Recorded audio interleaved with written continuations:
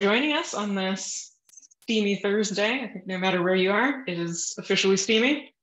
Although perhaps for Rosalío, it's just warm. We're excited to welcome you to yet another Canopy Strategic Partners webinar. I'm Anna Musun-Miller. I'm the Director of Planning for Canopy, and I'm joined this afternoon, morning, depending on where you are, by Lori Perkins. Lori, you want to say hi? Sure. Yeah. Hi, everybody. I think I know many or most of you on this call. I'm a vice president with Canopy. Both Anna and I just recently celebrated our 1-year anniversary of officially being with Canopy. Yes, it's been a heck of a year and a wonderful year. And yeah, I'm glad to see all of you. This is not about me, so I'll end my intro there. So we're excited to bring some familiar and also new faces into our conversation today. We're talking about breaking down silos. So thinking about every role within a cultural attraction has its own passion, its own sort of corner of the work. And we also can't function without folks that are sitting in other seats. And so we're perpetually in the role of translator, sometimes more or less successfully. And so we wanted to bring folks who are regularly breaking down silos between different parts of their organization to chat with us about what has worked, maybe what has not worked for them, and help us all think a little bit about how to do that within our own organization and context. For folks who I haven't met before, my background is in zoo, museum, exhibit design and development, and the project management and cat herding that goes along with that. And so that idea of having to bridge between animal folks and design folks and educators is a regular part of that work. So this is a topic that's near and dear to my heart. I know, Lori, in your role in operations and in animal care, you've also had to bridge those gaps frequently.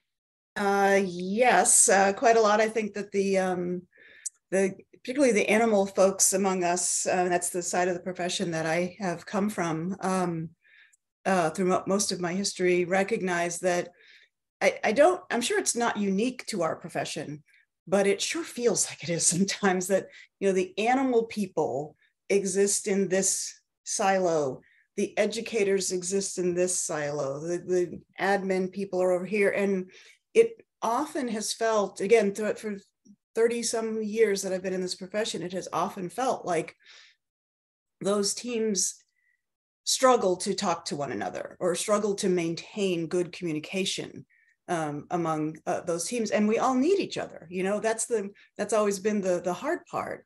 Particularly as you move up into leadership roles, you start to recognize, oh my gosh, we cannot function without all of these people working together, all these teams working together. But it oddly persists. This problem tends to persist. And how do we address that? So we are very happy to have the 3 people that are going to solve it 100% for us today. And we'll all be done. We can put a checkbox, right? Yes, see, Rosalío's on board.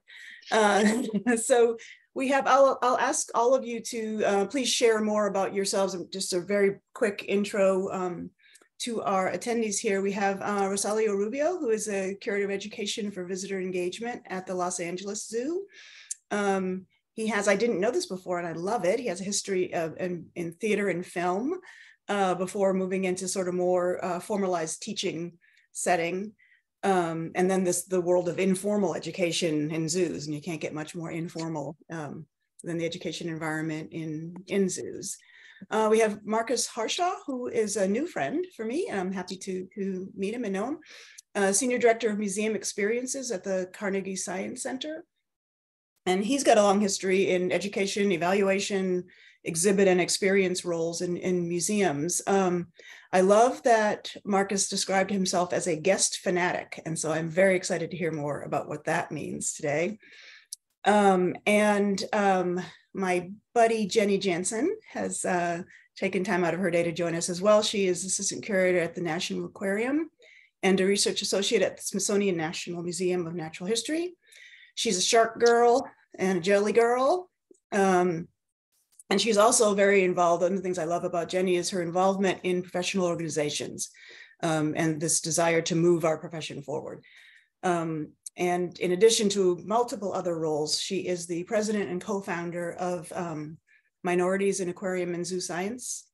And that organization has the mission to advance the aquarium and zoo sciences by diversifying the people and perspectives within those fields. So in addition to bringing the animal chops, she's bringing us also that sort of perspective as well today. So I think we will sort of jump in. Yeah, Anna, sorry, let's do that. Let's go for it. Yeah.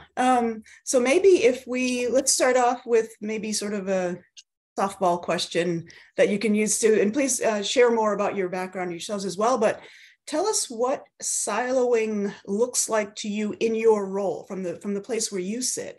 What does siloing look like to you, and what are sort of the pain points of that? And maybe we'll go in reverse order that I introduced you. Jennie, you want to launch us? Yeah, I think for me, siloing, being in an animal care position at National Aquarium, I think when it becomes most apparent is when, and that people kind of had this emotional reaction to the siloing, is when information comes about of something happening that may pertain to your department or area, that it's like, how did we not know about this? And it could happen between any group or for any reason, or if it's, being communicated outward, and it's like, how did we not know this operationally inside? And it has that ability to kind of like drive a wedge of the like why and process and all of that. So, which unfortunately breaks down into communication. So, it's tough, because one of the things that we have tried is having 15 different ways to communicate information now. So it's also paring those down and, consuming as well as communicating and having time for all of that. So. Marcus, I saw a lot of nodding happening. I love where Jennie went with this. Like, we have a saying, at least we don't. I do. I'm not gonna lie. It's all me. Here at Carnegie Science Center, it's called NETMA. No one ever tells me anything. And I always note that siloing is at its most rampant when I hear that specific phrase. No one ever tells me anything. It's like, haha, this is how we know that something has gained enough steam, gained enough traction, gained enough attention to understand that, yep, this is a thing that's happening that somehow we missed. And it happens probably more often than I think we'd all like to admit. But that's kind of, how I feel about that. Yeah. What are the different roles within Carnegie Science Center that you're in contact with? Because I know you have both the Science Center that you're trying to cross those divides within, as well as the whole Carnegie system, which is multiple sites. Oh, yeah. Yeah. So for those of you lesser familiar, Carnegie Museums of Pittsburgh is the four Carnegie Museums: Natural History, Art, Andy Warhol, and us here at the Science Center. And we're spread over 3 different physical campus locations across Pittsburgh. And so not only do we have our own siloing challenges within each of our of the 4 museums, but we have this other siloing sort of component on top of that with some of our central services, and those services like HR and IT that really serve all 4 museums and each other, and some of that siloing that occurs between the 4 museums themselves. So, it's not unheard of that our natural history wants to do a program, and it very tangentially related to some science content that we're doing here at the Science Center. And so not only do we have these no one ever tells me anything from across the hall, but I have them from across town. That's great. Thank you for that context. I think that helps illustrate the full breadth of silos. And Rosalío, how about Yeah, you? we know no one ever tells educators anything. I have led enough education departments to know that that's true. You don't hear anything, right? I was just about to say, sometimes, we're supposed to disseminate this information out on grounds, and then we're like sometimes the last ones to really hear about what's going on. Um, it's the process of getting information is usually like you start hearing rumors about something here or this animal. And I know we have a lot of sensitive information that shouldn't be kind of disseminated, and so we kind of we do have to measure ourselves as to what we can relay to the public and what can't be. But just getting it to us so that we can kind of figure out what to tell our specialists to go out and be able to tell the public sometimes is challenging, because I know I may be jumping again a little bit, but this issue of us being able to break down those silos, we've built relationships with so many, with animal care, with construction, that sometimes somebody will hear something, will hear a rumor, or somebody will tell somebody, and then it'll take a little while to make sure it's verified before we start, disseminating. Oh, I heard from this keeper this. I heard from construction that this is happening, and I heard from admin that this is happening. Wait a minute, we have to make sure that we're getting all the correct information so that we can go off and kind of share it with the public. So yeah, it is a lot of the communication sometimes that gets siloed, and who needs to know what is always a challenge. Well, and I imagine, Rosalío, in your role, because you have the visitor engagement piece in your title, so that's you're that nexus, you and your team. And one sort of speaking from the sort of admin side in my history, it's always that challenge of, I want to keep the team informed. I want to I don't want you to read about it first in the paper or online somewhere. I want you to know, but how do I ensure I don't know how many people work at the Los Angeles Zoo, and my little zoos that I worked at with 200 people. How do I keep the wall up, so that I'm keeping you informed, but not letting the information go farther. Yeah. And I think that's one of the things that encourages silos, right? Is that let's embargo this information, not because I don't want the educator to know, but because I don't want the world to know, So it's like, how do you build those kind of relationships that it can create that kind of trust, especially given the turnover that we have in our organizations as well? I think it is a little bit of building that trust with administration, with the relationships that you build across the silos, across departments, that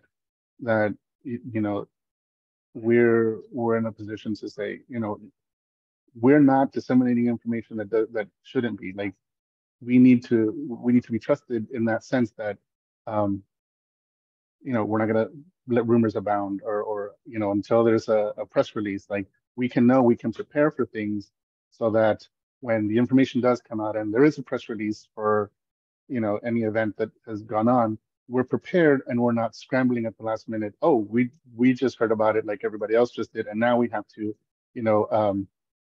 prepare ourselves and adjust to be able to let the people know, and then be able to answer questions about it, because that's ultimately what we're the first ones that will get the questions from guests about if something major has happened. So we need to be prepared as well. I'd like to sort of add on to what he just said there, that like sometimes in what I've realized in my experience, and mostly as I've moved from, like 17 years ago, I started as a part-time presenter on the museum floor, right? And I thought I was supposed to know everything because I was in that frontline role. Guests are asking me all the time, all these questions I wasn't prepared to answer. And what I realized that the more I took on higher responsibility and more roles is that there were points in time when it wasn't my turn to know the thing yet. And it's been interesting as I'm trying to balance not siloing information, but at the same time, not, not giving all the information away. And then I see it on Instagram and it's like, oh, no. This was not ready, not prepared for public consumption. And how I've tried to, mostly in my role here, is really try to manage expectations of all departments on, you'll know the thing when it's your time, when it's your turn to know the thing, when it's baked enough that, okay, now you need to know all this level of the detail, or, okay, now it's perfect for public consumption, and being able to sort of manage between that also. I like the way you put that just there, Marcus, about it's not perfect for public consumption. And I think that speaks to what Jess just put in the chat, that I think is really, really important. This is, it's our profession has this fear of telling the stories, Jenny, I know I see you nodding, and I know you've had some experience with this. What can you share about that? I was actually going to jump in on the part about with operational groups and trying to build that trust, because I know in trying to, in working with your own team of people, and sometimes you have that information, but it is not meant to be shared yet. And a lot of it is trying to convey the information is known, but I can't share it yet, so that at least the team knows that key players do have information, not just that everybody's flying blind. It's a very different feeling, but saying there is information, it is known, it is being laid out strategically so that they have an idea that, okay, they are being thoughtful about it. When I am able to share it, then we will share it, and so that they can see that there's a plan and then it's happening. And I was just going to kind of bring up one of the things that I feel like trips people up and organizations up a lot is that BCC button on emails, where it's like, I just got this email explaining all these things, but I have no idea who got it. So who else knows it? Does it have instructions to cascade it? Does it have instructions not to? And if it did or it did not, then why can't we see who is receiving this email? Why is it a secret? So therefore, there must be some kind of aspect to this that is secretive. And it just becomes very confusing. And it's like, I don't know. I mean, I get the reason for having it, but if one is able to only use the BCC for very specific things instead of announcements, that would be very helpful for people. And just saying, this can be shared, or please do not. And you can see all the people who have access to it, make note. And I think that's just kind of an operational tool that can be helpful to all of us. But as far as, trying to have, bringing out those messages that sometimes we're very scared of saying, I think we have gotten to a better place in the world with social media and being more transparent and being, having, trying to develop that trust with individuals in the general public, as far as we aren't perfect. We are all doing our best, and doing our best is all about continuing to do better and being open about that. And I think, there's a lot of history of the let's don't talk about it. There's also, time that it takes to be strategic about making sure that the appropriate parties know in-house before it goes out. And sometimes that takes time. So, I think it is one of those things. It's not just important to know who needs to know. Information does exist, but there is that intern. And I was kind of curious also, depending on the type of messaging, kind of like what you were talking about, Rosalío, is how much are the marketing teams involved in that, in crafting those messages?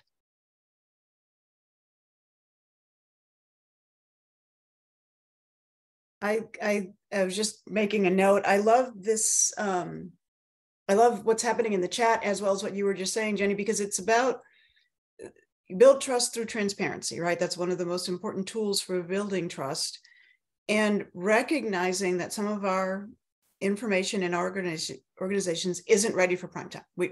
Right.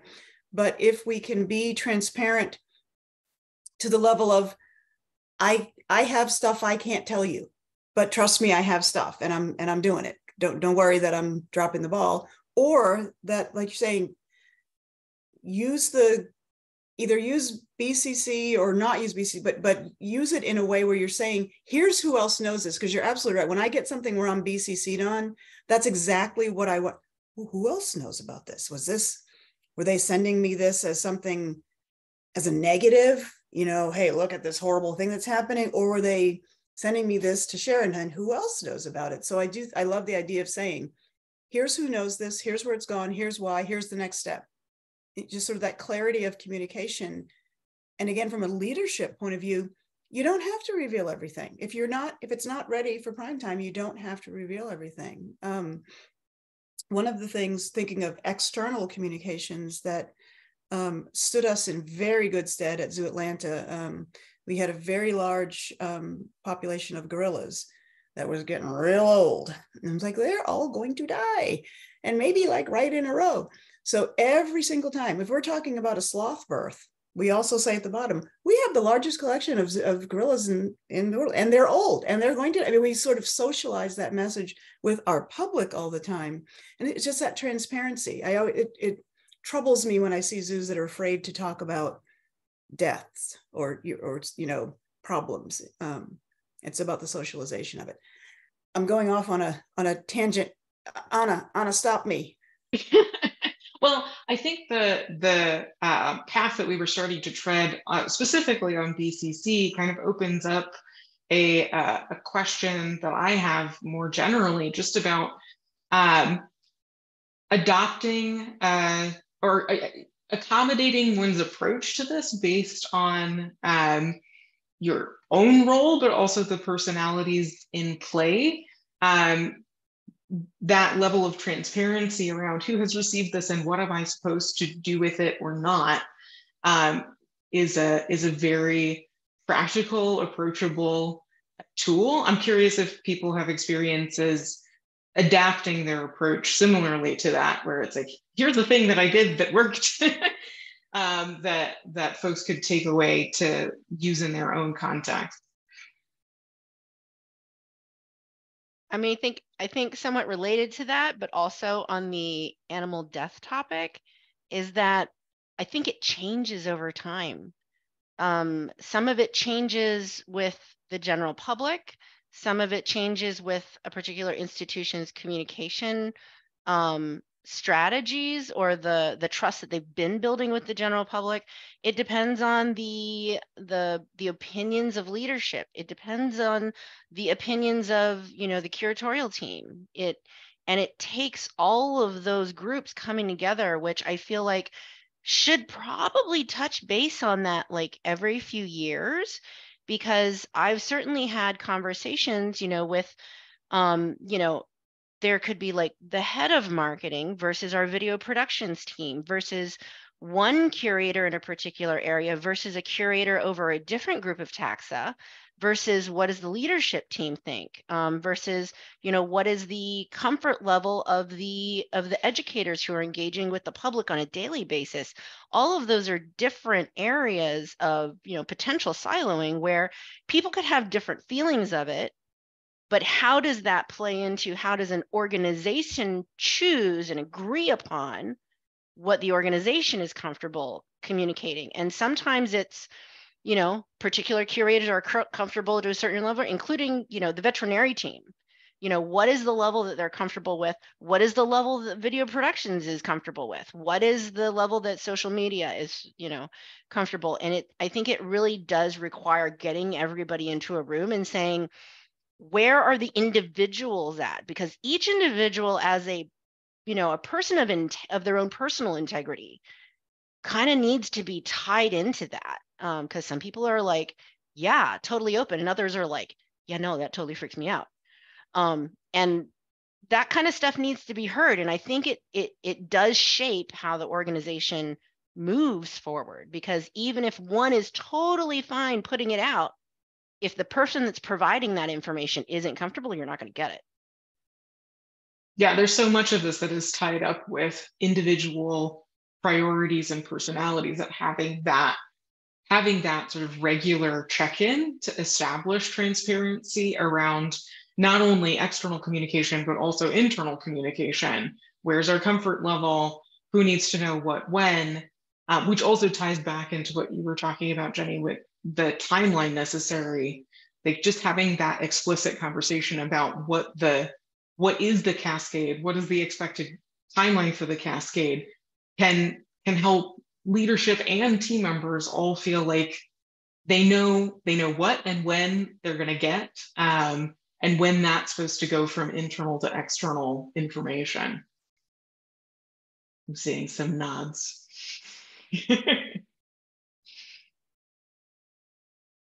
There's good stuff happening in the chat. I'm sorry, I'm reading Jess's message. Everyone in the meeting, please feel free to speak up and share your thoughts as well. The chat, we're saving the chat and it's good stuff. But feel free to raise your hand or pop in or something. I do agree very strongly with what Jess has said about telling our stories transparently to the public.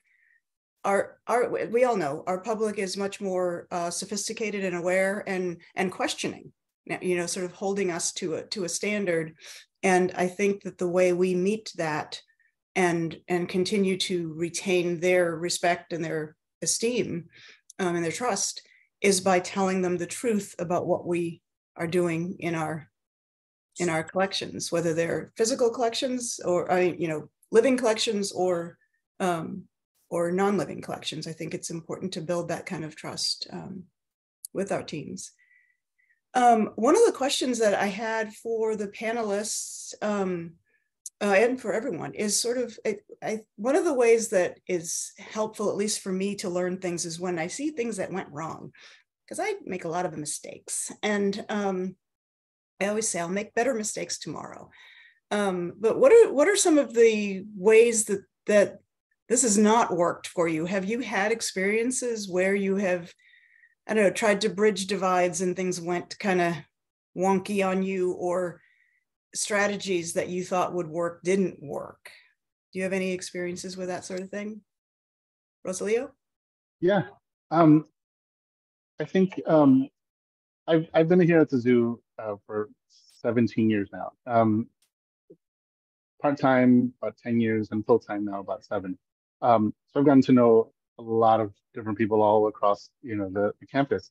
And I think a lot of times when you do come up with a little bit of difficulties, when there's personality clashes, like when someone has I want to say like an old school way of thinking, that they're kind of stuck in a certain narrative and a certain perspective, that they feel like they enjoyed the silo, I want to say, and so they didn't want to work with education. I don't like those people in education. I don't like those people over there, in admin. Just let me do my job. And it's like, well, we got to work together. There's some things that we need to come together on, because we want to tell your story, but if you're not allowing us to do it, then how are we going to move forward? So I think a lot of it is a clash in personalities, and again in an old school way of thinking, which I know has changed a lot in the 17 years that I've been here. So it's gone a lot better. And again, I think the efforts to really break down those silos and bridge those gaps between departments has really helped in being able to better communicate with each other, and being able to at least work with each other and be kind of a little bit more of a unified campus. I think you make a good point. Silos can be a comfortable place to live, especially when you've lived in it for a long time. It's like, this is my jam. This is how I do my thing. And I'm just tootling along doing this. And it can be uncomfortable and just harder to have to work with other personalities and authorities and try to figure out how to fit my world and my priorities in with somebody else's priorities, and make that work as a team. So I think that's a really important point. Other thoughts, Jenny or Marcus or anyone? Yeah, I think I mean, communication is a big part of that, but I think some of the challenges that I've seen here trying to break down silos more across the 4 museums of Carnegie is more on sort of it being more introspective and understanding that those things actually take a whole lot of time when you have an organization. Carnegie's museums have been around for 127 years this year. So there's a lot of institutional history. There's a lot of institutional baggage. There's a lot of that kind of like people that have been here for 30 and 40 years. And so understanding and being honest with myself about, even though I am a ray of sunshine and a personality that is just billowing with, happiness and excitement, it still takes, be honest about how long it's going to take to break down silos and just break people's will and spirit to want to continue to stay siloed. It's okay, Lori. You can laugh at that one. That one's good. I like the idea that what we're going to do is break their will and spirit. Yeah, okay. That sounds like There's a takeaway for you. There's a takeaway for you. Yeah, silos, boo. I mean, I would add to that the baggage is not just institutional, but is personal to each individual. If someone has gotten burnt in their history, no matter where they were, they're going to have feelings about that. And it's like you get a team that works really well together, and it's like, let's keep this team rolling. And then it's like bringing in, outside influences. It's going to trip it up. It's going to make it a little bit, more clunky. But in some cases that, it's like, but that needs to happen.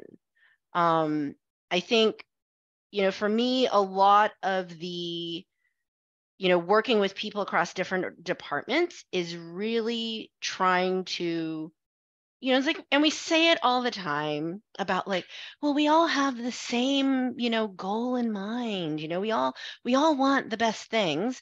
And it's like, yeah, we do. But if you have to sit in that and like really believe it sometimes to be able to sit and talk with somebody about, okay, well, but we have to find a way, like if we all agree. And it's like having these larger kind of community agreements about, yes, we all want the best things. And here is why I have concerns, because I have seen information used this way, or I have seen this happen, or we tried this at some point in time. So it's like, so we can inform each other on what is the history based on. So if we are going to move forward together, that we make sure that we know how to step around those things that have happened in the past, and they don't just live in one person's brain and experience. So which is, again, foundational to communication. Yeah. And I think there's also an assumption that we're all speaking the same language. Like if we've gone through the process of identifying our mission statement, and we can all, we've all got it tattooed on the back of our eyelids, and we can rattle it off. That doesn't necessarily mean that it means the same thing to me in my role as it means to you in your role. And so being able to have that dialogue where we are intentionally articulating, what is it that I am trying to get out of this communication, whether it's external or internal, can help to sort of reinforce, in fact, we are all on the same train going the same direction. It's just that, I'm in a different car than you are. I want to bring up a point and question that Misha had in the chat, because we've been talking a lot about kind of sensitive topics. Misha's bringing up this idea that there's also some sort of jealousy between departments that sometimes becomes part of a siloing problem. Who gets to go to conferences? Who gets to participate in sort of extracurricular activities like doing field conservation, get highlighted by leadership, that sort of thing. So is there, do folks have examples that have helped bridge those divides, when it's not just about this is information that we have to carefully shepherd, but I feel like my department is not getting the same kind of treatment or experiences that other departments have.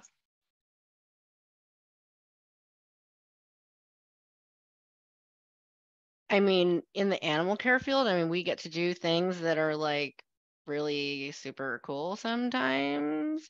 And like, we've invited our plumbers and electricians to come out shark fishing with us.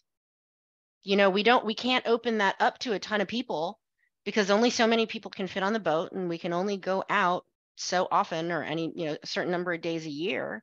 But it's like, if we do, we try to see, it's like, hey, from your team, is there, you know, one or two people from, you know, from the facilities group that would like to join us on the boat?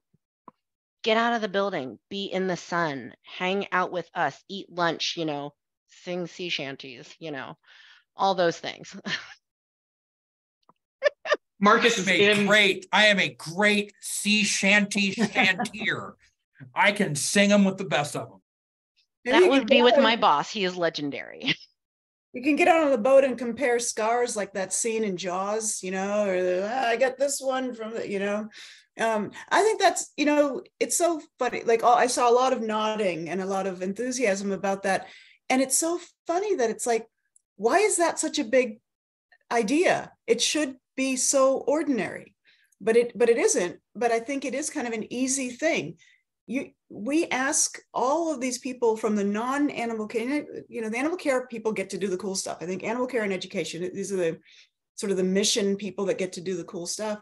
Why not invite the operations or the maintenance team to participate in that? They work at a zoo after all.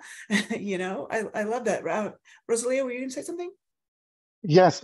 So one of the things Jenny was talking about, you know, animal keepers get to do a lot of great things, and there was just a personal kind of anecdote. There was a grant that we had at the zoo that was historically for keepers to do field research and field conservation, you know, outside of the continental United States. And so for a long time it was keepers only, until a few years ago it opened up to, basically they said anyone can apply for it, as long as your skill set can help some outside conservation organization. And so we applied. People in Education applied, and I was lucky enough to be the recipient of one. And I heard murmurings like, wait, why? This is a keeper thing. Why is it here? Or why is it opening up to others? Like, you know, that kind of thing, where the perks of certain departments were kind of being shared with everyone. That's like, wait a minute, that's mine. Like, you can't use that. Like, same thing with like budgeting, like all the budget, when the budgets come, it's like, why are you getting more than we are? And that's for that. So it kind of adds to that siloing as well. Like, sometimes there are some that feel that, well, this is for us, and you know, now it's opening up and other people are getting it, and then that's taking away from me being able to get it. So I also, listen to mine is, oh, sorry, go ahead. I was just going to make an observation that I also think it's kind of funny, because there are definitely times where it is, you know, we want more of this, and then when it's offered, it's like, yeah, I don't want to do that. I mean, because that does exist from time to time, but. I see Lachlan's put her hand up. I did. You guys reminded me of something that I had actually forgotten. And back in 2017 or 18, we had a change in leadership. And after 40 years, right? So everything changed. And everyone had been very, very siloed. And we were making all these efforts to undo that, again, 40 years later. But one of the things we first did was there's a new uniform item, and everyone got a shirt in every department. And the idea was that, you know, conservation and animal care and our mission doesn't live in the animal division. That was the impetus behind this. And that, so everyone got a shirt that said they were a keeper of something, right? So maybe you're an animal keeper, but maybe you're a gatekeeper. That was our admissions staff. Maybe you're a bookkeeper, you're our finance. And everyone had their keeper of what? I can't remember them all, but right, all 18 to 20 divisions had something keeper. And we thought it was brilliant. And oh boy, the animal care team was not impressed, because we didn't bring those stakeholders on board with like, hey, here's the deal. Some of these people feel like they aren't part of the thing that matters and why we matter. So we want to do this. But not only did we miss the mark, but we didn't engage them in that dialogue before. So it's like really well-intentioned, but as often happens, our intention and our impact were misaligned. So that's the thing. I think that is a brilliant idea. I love that idea. I think that so many of the teams that I've managed would have loved to have felt, I'm a keeper too, but it's part of the earlier part of this conversation. You weren't transparent in the development of the idea, so it's a great lesson. I still think that's something that could work really well at a lot of institutions if it's developed in the right way. I love it. Anything that emphasizes the fact that we all cannot exist without one another in our organizations, and that all of those roles play a part in the mission and the vision. It's one of the things that those of you that we've worked with in strategic planning know that we emphasize that a lot, about how the actions that the custodial staff is doing today tears up to the mission and vision. There is a direct line in trying to demonstrate that. In our last 15 minutes, we have a couple more questions for the panelists, but I want to make sure we give our participants an opportunity to ask any questions or share any comments. So please either raise your hand like Lachlan did, or make a noise so we know you want to speak. There's an interesting example that Jess shared and Allie seconded in the chat of an internal paid internship program where people within the organization have the opportunity to learn about other roles as part of their paid time. And I think that along with some of what we were talking about earlier in terms of the ability to participate in field work or the just the resources needed for creating time to communicate in an intentional way, like all of these have resource implications, whether it's time or funds. I'm curious from the panelists if you've seen a particular resource need in some of the examples that you've seen successful. And Jess is raising a hand, so I'm going to let her, because that was her suggestion there in the chat. I just wanted to clarify. So our paid internship program is actually external. So we have interns that come in. It's specifically targeted to members of systemically excluded communities, BIPOC, LGBTQIA, or varying abilities. And it's designed as an intro to zoo and conservation fields. And so what we try and do with that is expose the interns all across the board to all the various types of professions that exist at the zoo.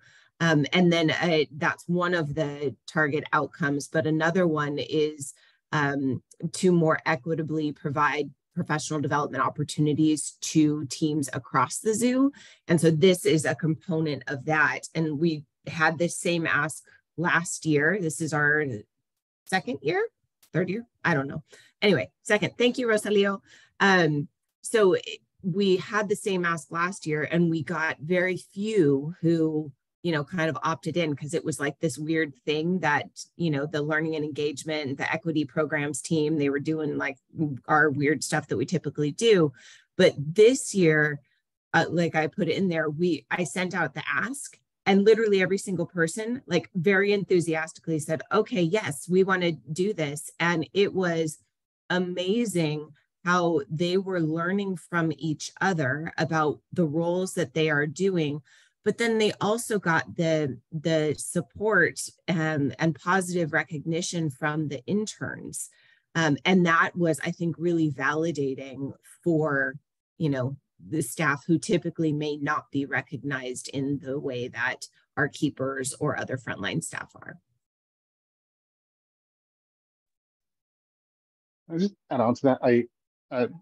Being part of that intern program has really opened my eyes to how willing a lot of people are to share of their time, and be willing to break down those silos. I mean, as I was looking across the two panels that we had, I was like, wow, I personally know like many of these, and so they're like many of the panelists. So it's great to see that they're willing to kind of go across, you know, their own departments, and then not only that, just open themselves up so much to the interns to be able to share with them as much as they could.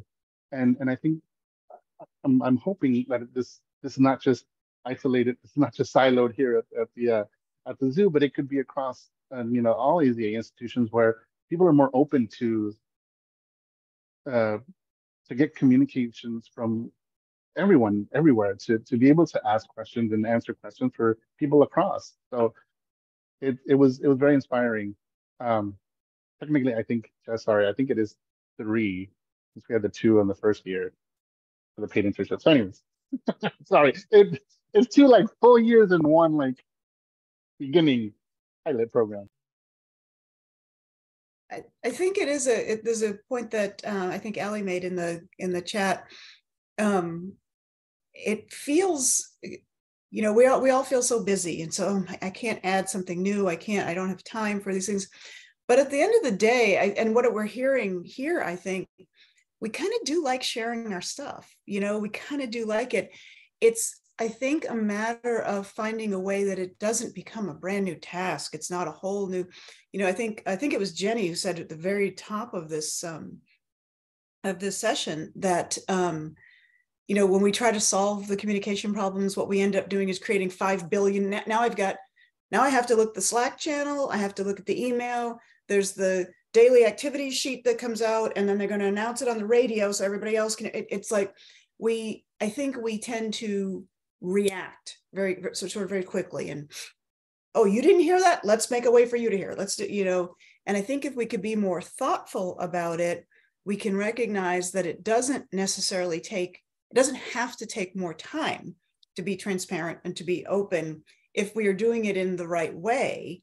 And then sort of going back to my original, or sharing someone else's original point, that people actually kind of dig sharing what's going on in their departments, even when it's not animal care or artifact maintenance or something. You know, the accountants like what they're doing too, you know, and I think that presents an opportunity for us. I wonder if maybe we can try to use our last 9 minutes here. I don't want to keep people too long. What are some examples of successes? What can we leave our guests with for things they might try? Michael from St. Louis has a...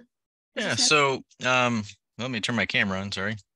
There we go. So I have a unique position that was created, I think about, I don't know, eight years ago. And what I'm tasked to do, and there's 3 other people that have my same role, is that I work for education, but I'm also embedded in animal division in particular areas. So I work with the herpetarium and insectarium staff. And our role was to work with the zoological managers and curators and keepers to make sure that all the conservation work that they do and everything they do goes backwards to education and shared out in some way. And so there's a nice direct connection, because we had some siloing between, like a lot of institutions, between animal division and education. But that's been fairly successful. It works pretty well to have a person in between, and it's an interesting role because if I do my job well, nobody knows what I do. It's like, what does that person do? But I spend enough time working on both sides. So I'm also the education consultant for the herpetarium and insectarium department. So I work on all different types of projects. But that setup has been fairly successful. One of the issues is obviously I don't make any money. I create and pilot all types of different projects and stuff like that, but I have a position for education that in essence doesn't make any money. I don't typically teach a lot of programs. And so besides that, it's been very successful. But one cautionary tale is it was very successful working in between animal division education. But one of the issues we ran into is on the other side, we didn't realize that there was some siloing in education, even though I worked there, because it's all around you. And so we learned really quickly, well, I need to also now spend a lot more time on education because all the little divisions and make sure stuff is working on that side. So it's been interesting because I don't belong really to the education department anymore, and I don't belong to animal division. Almost become like a separate part of education, kind of an in-between. So that's been an interesting role.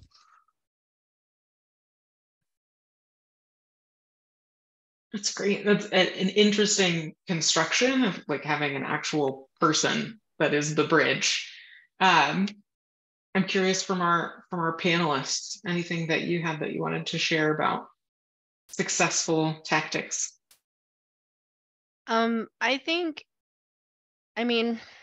guess it could be considered a tactic.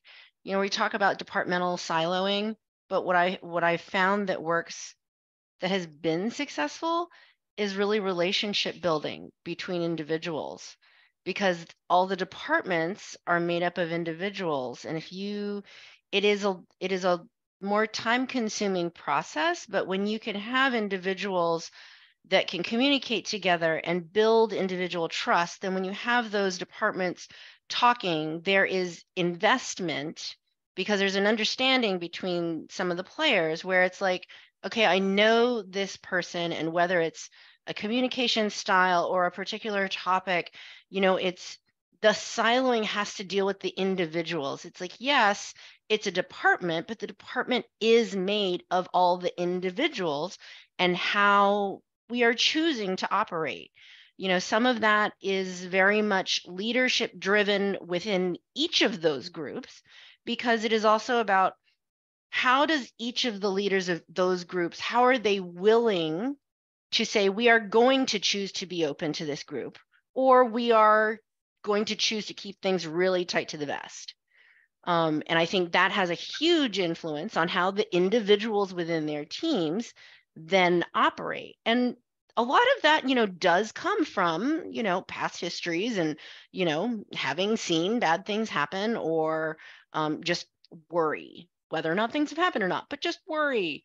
But I think if there is time and opportunity, or creating opportunities to build those relationships, that has reaped so many benefits, because it's like, oh, you know what, let me call that person. I know I can get, you know, like a legit answer, whether or not I can share that information. You know, it's still, if I can hear it from a person that I trust, then I can inform how I'm communicating to the rest of my team, or how we are going to then, well, if you can, you know, if we can work together to do this, then we can kind of create a strategy to make it so that the teams are, you know, in essence, working together.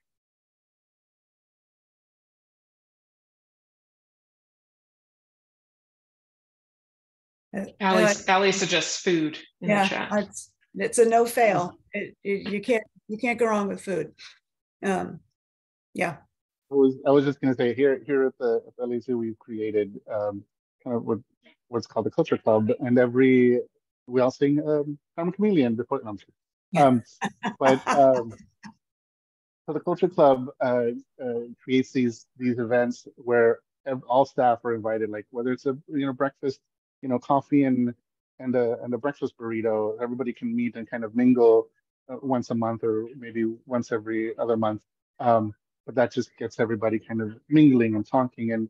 And I think one of the things, that's what I mentioned in the chat, like everyone loves a little appreciation, like an acknowledgement. Like that's all that really takes, that little spark can kind of grow with just an acknowledgement of, hey, how's it going? Good morning.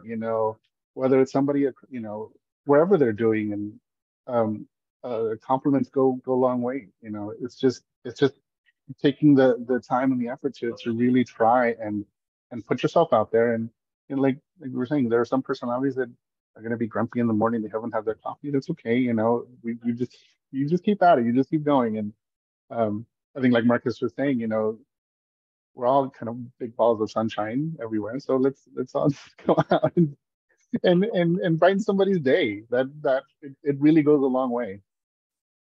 Creating a culture where that's normal and it's not forced. We had a period of time at Zoo Atlanta when we were the weekend duty officer, where under a previous leadership, we were required you had to give out like 3 different recognition cards. So by the end of the day, I'm like, oh, geez, let me go find 3 people and make something, and it's like, this is kind of not the spirit of it.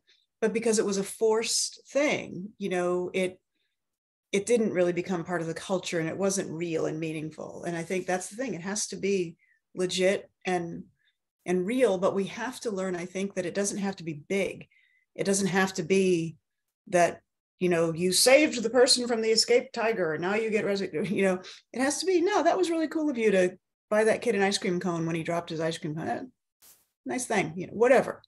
Anyway, I'll shut up and let Anna wrap us. And Marcus, did you have any as our ball of sunshine? No, all right, okay. So what I was hearing throughout that conversation was the thread of intentionality. Like, we have throughout this talked about the need for transparency, the need for formal and informal development of relationships, the cultivation of connection between individuals and between departments, just inviting participation as being a means of relationship building, but also providing recognition of the work that folks are already doing, so it's not adding a burden. But all of that is wrapped up with this idea of being intentional, of saying, we know that our departments are not communicating. We know that there is a siloing issue. Like Jenny was saying, let's get everybody in a room, establish, reaffirm that we have a shared mission, a shared set of values and intentions for this organization that we're all trying to deliver on, and get in dialogue with each other again about what that looks like for everybody in their own contexts, with their own histories within the organizational history. But just starting, I think, sounds like picking a little thing and starting sounds like a strong takeaway. I don't know, Lori, if you heard anything in addition. No, I think you did a great job of wrapping up. I think those are the primary points. I am loving what Jenny is putting in the chat, and I think that's something that helps those of us who fall towards the end of the introvert scale, that we sit with the same people, and you see it every time you have a zoo gathering, they sit with the same people. That's okay. But if you're somebody who's a bridge, do an intro. And I love the idea, hey, this person is cool because they did this and this, and I love that, because you're helping us find a way to connect across areas. Those of you who are more socially brave than some. I love it. Yeah, high school lunchroom. Still makes me kind of, I gotta go sit in the corner. Some trauma there, Lori. Yeah. So that's our, not to sound like a therapist, but that's our time. It's been great to see everybody on this call. And I think the beginnings of connections have happened here in this conversation and in the chat. So Lauren, I know that we're gonna post this recording so folks can share with other members of their team. Any sort of housekeeping here at the end of the call? No, we'll be sending that out as we normally do. Well, thank you, everyone. Thanks for making time to talk about this. We could go for hours because it's a rich topic, but we were happy to spend this little time. And thank you to Jenny, Rosalío, and to Marcus for sharing your perspectives with us.